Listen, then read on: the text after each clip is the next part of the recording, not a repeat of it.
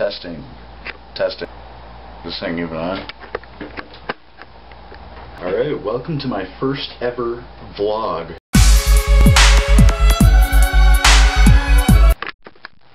Alright, so Electric Night Concept sent me a comment and he was asking if I was Bryson of London. No, I'm not Bryson of London. I'm Alex of London.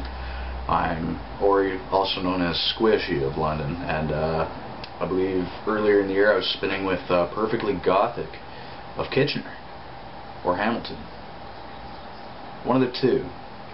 Pretty sure he's in that general area. Right. So on the topic of poi right now, I'm a fire spinner. I've been spinning for about 18 months. and I've been using the same set of sock poi for a year and a half.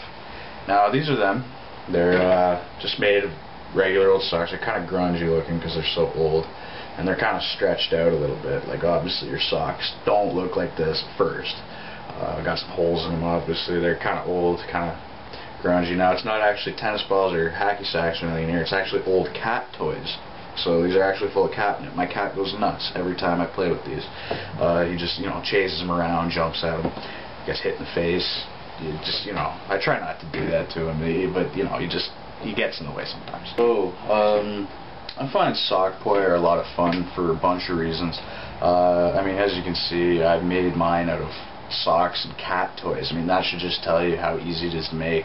I mean, I was in Toronto once, and I made set of sock poi out of some of those little shampoo bottles and a pair of socks. Like, I took the shampoo bottles, put them in a plastic bag because no one wants shampoo covered socks to wear, and I made a quick set of sock poi, went out, spun with them for an hour, had a good time.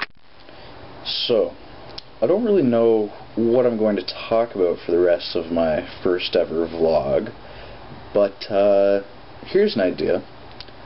What are your poi made of?